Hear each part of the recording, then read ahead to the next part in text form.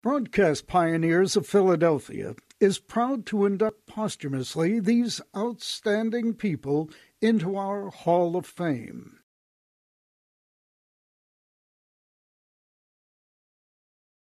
Murray Arnold was one of Philadelphia's best-known communications figures. He played an integral part in the growth of both WIP and WPEN radio.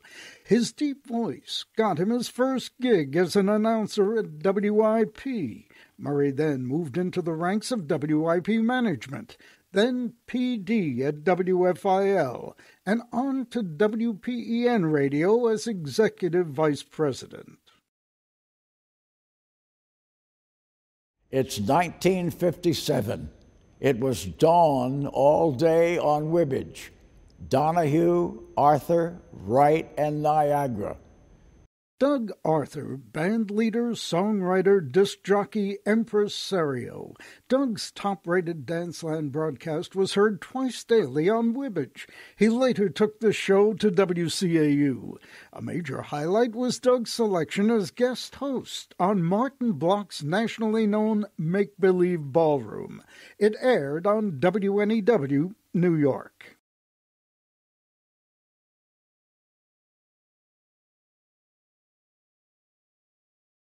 Often referred to as a brilliant man, Raymond Bowley was truly a broadcast pioneer. At WPTZ, he was their chief engineer. He went to NYC when Channel 3 went to NBC. He started at W3XE in 1933. Raymond was audio and visual director of all Westinghouse Broadcasting radio and TV stations. He also manned one of the U.S. radar stations during the Cuban Missile Crisis.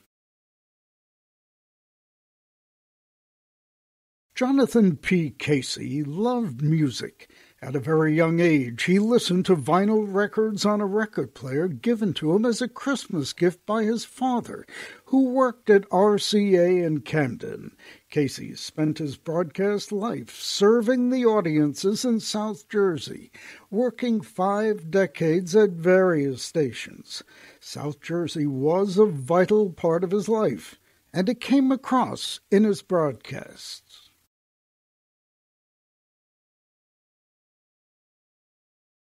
Frank Jerkinian was expected to follow into the family business, but entertainment pulled him in a different direction. He took an assistant director's job at WCAU, where he quickly rose through the ranks. He later became a full-time CBS producer-director and would go on to produce and direct the network's coverage of tennis, football, basketball, and, of course, golf. Late in 1941, Betty Kilner Davis was in her senior year at Penn when her production company was approached by WPTZ, W3XE. She appeared in many of that station's early TV dramas at a time when Philly had only one station. She was one of the city's first television actresses and led the way for many others in future decades. She went on to have a full life in the world of business. It was 1952 when Mike Grant had 2 life-changing events. He married Dee, and they moved to Philadelphia and WCAU. He started as a staff announcer and then became WCAU's PD. Here he worked with the likes of John Facenda, Herb Clark, Tom Brookshire, Ed Harvey, and Andy Musser. He played a vital part in the building of talk radio, especially at WCAU. The Gray Ghost, Bob Knox, was a mainstay at WIBG for decades. He wore many hats at the station, including that of disc jockey and news anchor. For a while, Bob was the morning newsman working with Bill Wright Sr. He became the director of broadcast standards until Storer sold the station. Then he stayed on for a few years more, working with automated programming. Kenneth Simmons worked at WIBG 87 years ago when it was church-owned. He engineered broadcasts for WCAU and CBS Radio. He was one of the early pioneers who installed the TV exhibit at the 1939 World's Fair. Then Simmons went to work for Milton Schaap's company, Gerald Electronics. He was instrumental in the early days of cable and authored the Bible for operating CATV. While these people are no longer with us, we will remember their accomplishments forever. The real pioneers of our broadcasting industry, ladies and gentlemen. We're really thrilled to have a few family members of some of these posthumous honorees, and we'd like to begin with introducing Nancy Krebs. Nancy is the daughter of Doug Arthur, and as you heard, Doug spent decades at WIBG Radio. Nancy, could you come forward, please?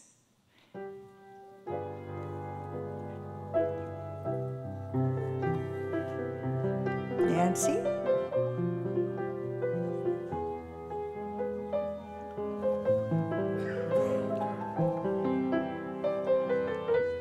Well, perhaps Nancy stepped out of the room. We'll move on to our next one.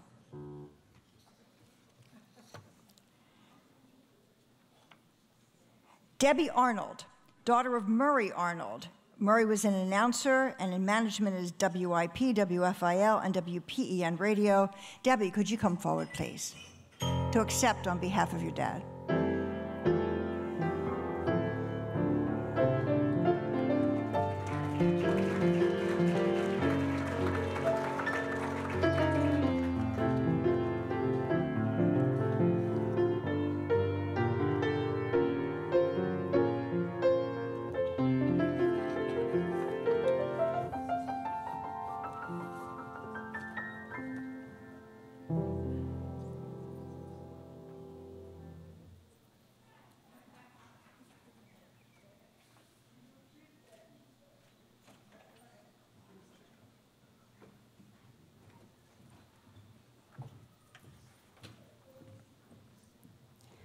Our dad was passionate about his job.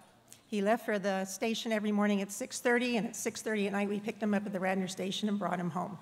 At dinner time, he would read trade magazines, something my mom was not particularly proud of, and then he would set up a card table in front of the TV and go through the papers of the day. At night, a stack of 3x5 cards and a number 3 pencil sat by his bed, and in the morning, ideas for the day were spread all over the floor. He also claimed to have invented some things, including helicopter traffic reporting. And as a child, I was fortunate enough to get up in the WPEN helicopter and persuade the pilot to fly over our house. As we got closer and closer, my mom came out and started to wave. And as we got closer and closer and closer, we could see that she was in her baby doll powder blue pajamas, a sight that is frozen in my head forever. But on behalf of my mom, who's still in California, my sister and I, who flew in from California, we'd like to say thank you. My dad would have been so proud. It's now my pleasure to introduce Raymond Bowley, the son of Ray Bowley. He is accepting on behalf of his dad. Raymond?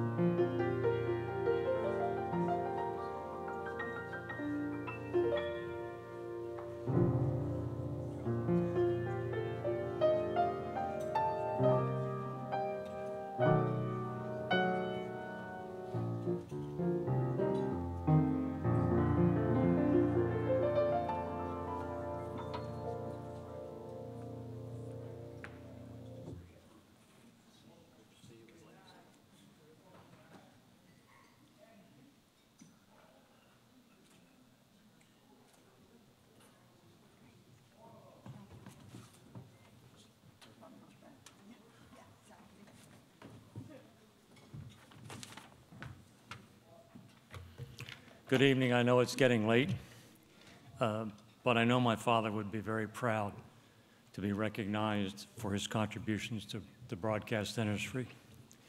He was a brilliant electronics engineer, received many awards for his innovations to TV broadcasting.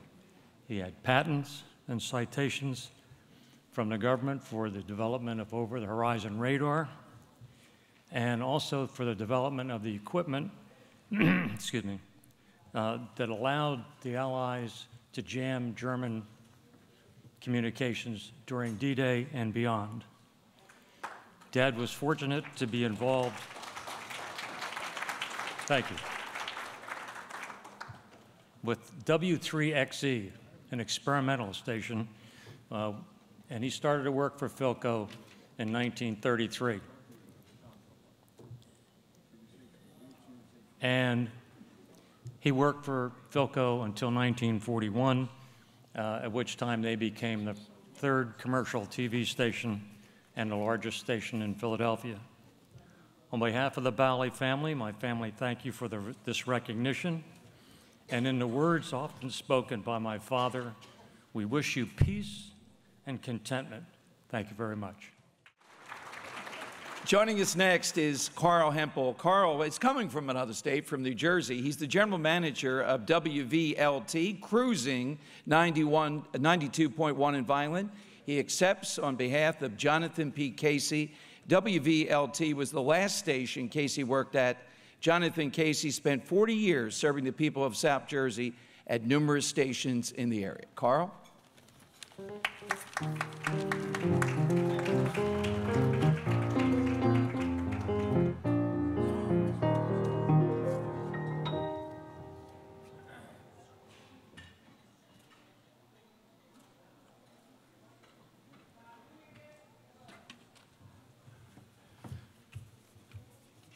Thank you.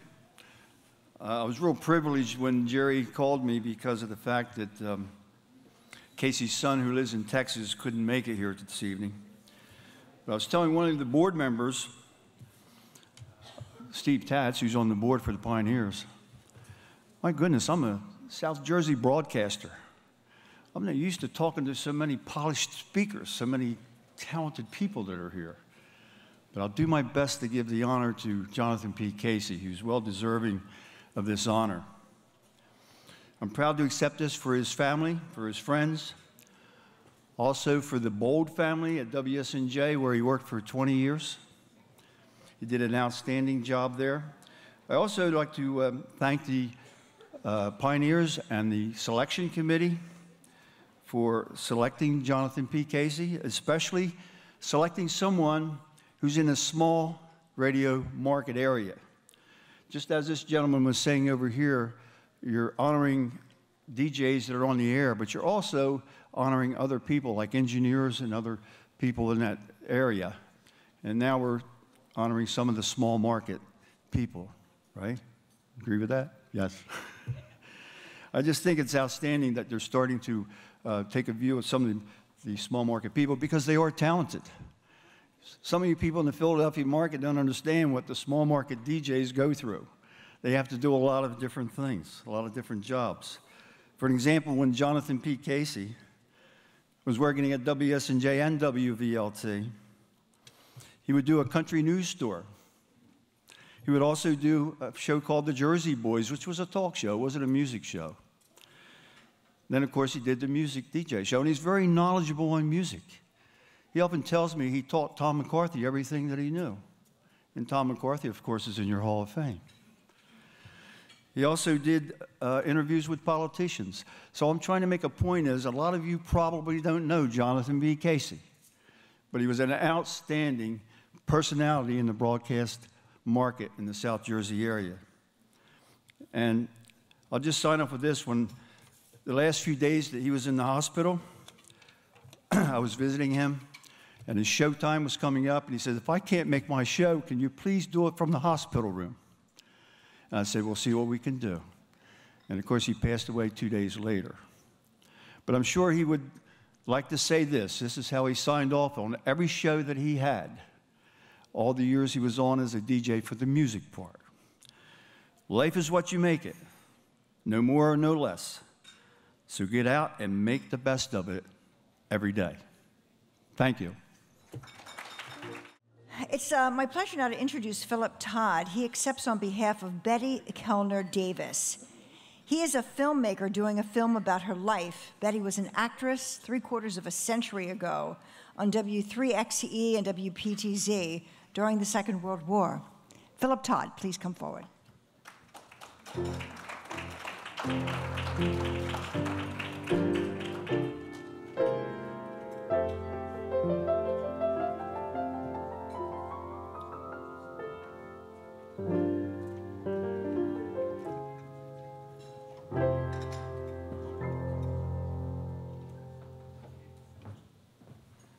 Thank you, everyone.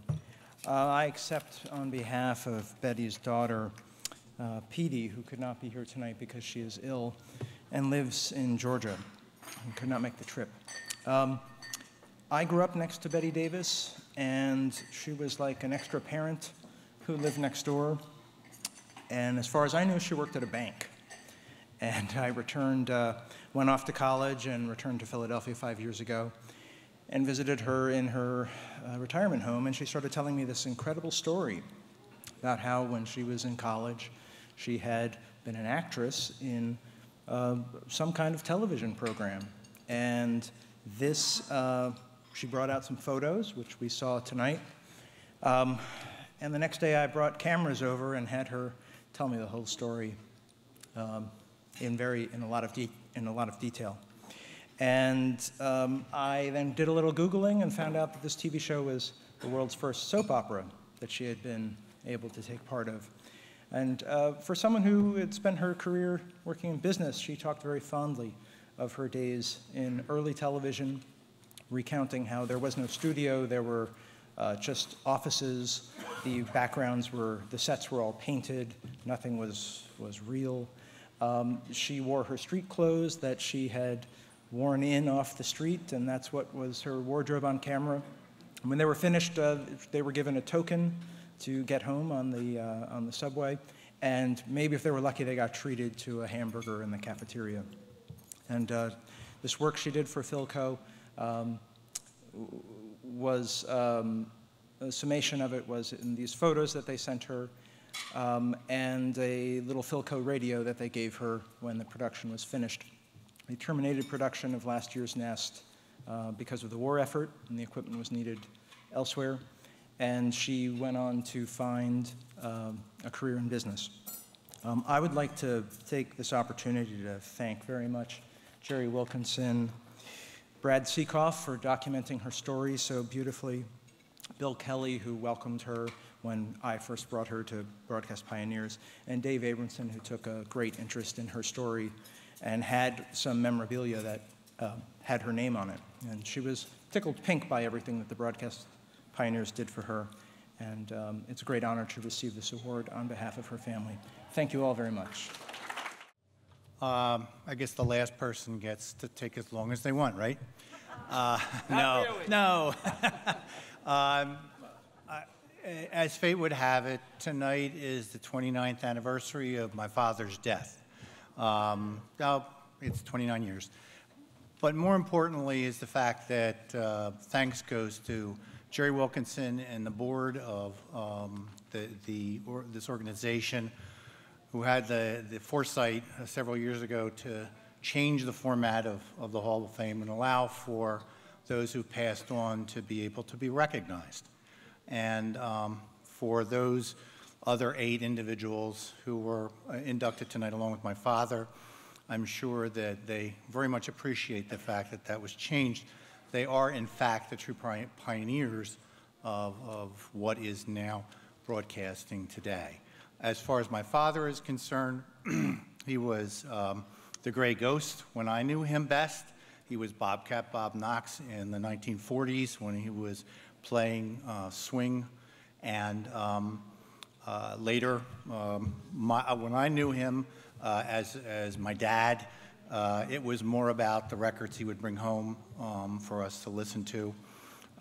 In the end, as I think back on him as in his career, it was less an issue of him being a great broadcaster and disc jockey, which he was, and it also was the fact that he was a good dad, and he was a good man. And I think that in the end, what we do, period, is the exclamation point is whether we're good at being human beings. And one last thing, I'd like to thank Bill Wright for, and Jerry for recognizing my father, kind of taking him out of the closet dusted him off to allow him to be part of this august organization. I know wherever he is tonight, he is smiling and happy and very thankful to all of you and the organization for this great honor. Thank you.